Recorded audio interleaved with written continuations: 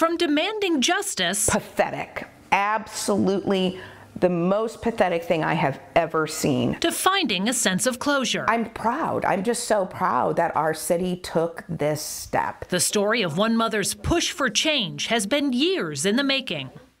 This week, the Overland Park Police Department unveiled a completely revamped website. Now, while that might not seem like much to some, it means everything to Sheila Albers. She lost her son in 2018. Police were called to their house on reports that John had threatened suicide.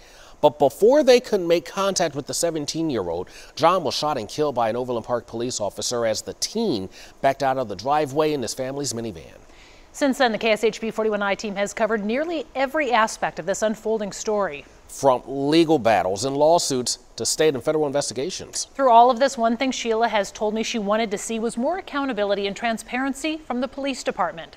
Finally, this week, Sheila got her wish. When John Albers was fatally shot multiple times, Sheila Albers' world crumbled. The pain was further compounded when the district attorney ruled the shooting was justified, citing the officer's explanation that he felt his life was in jeopardy as the teenager backed out of the driveway. What was your reaction when Steve Howe decided not to file any charges when he ruled that the shooting was justified?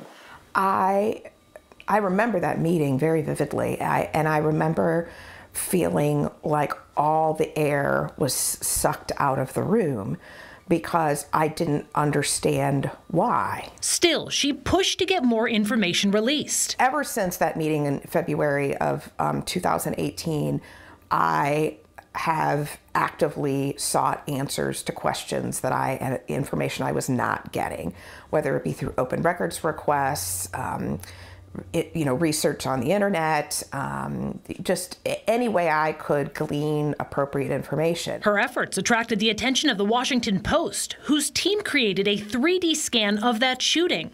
They showed the digital scan to multiple experts who concluded the officer was never in harm's way. And they weren't the only ones who took notice. The FBI also got involved. As the I-Team previously reported, after nearly 2 years of investigation, the FBI ultimately announced it would not indict the officer.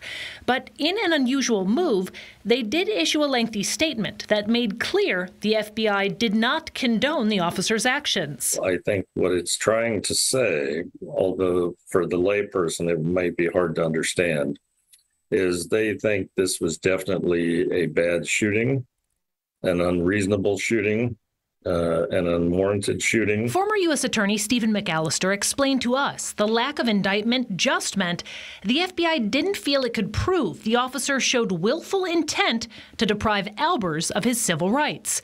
While that signaled the end of one fight for Sheila, there's been another fight she's long pursued. One thing you told me months ago that you wanted to see change was you wanted information accessible to the public. Yes. I know you wanted that on the district attorney's website. It's not on his website, but it is on Overland Park Police Department's website.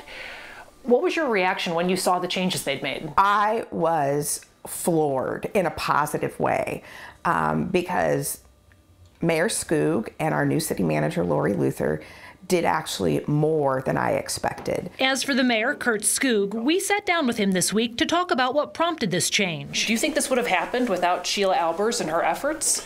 Well, I think Sheila gets credit for this as well as other people in the community. The mayor said before being recently elected, this was something he heard from constituents on the campaign trail, and his office felt it was important to make that information accessible. For Sheila, it's a step that's helping rebuild the trust she says was previously broken for her family. So again, it's just a website, but there's a lot that you'll find on here. If you check this out again, it's on the city's website. You go to the police department tab. They have a whole section on transparency, their policies for anti-biased policing. This one's really interesting. They have data on the arrests they make broken down by demographic, by race, by sex, by age, by policies. Tons of information, body cameras, you name it. You can go here and it's all in one space, very user-friendly. Something Sheila said that she would like to see. She would like to see other police departments in Johnson County follow suit, putting all of this information online. Meanwhile, we checked with the Kansas City Police Department. They said what Overland Park has done is pretty comparable to what they already have on their own website. They already have a section here online that tells you more about how you can make a police report, some dashboard data, and they actually have a tab dedicated to transparency where you can learn more as well. Bryant?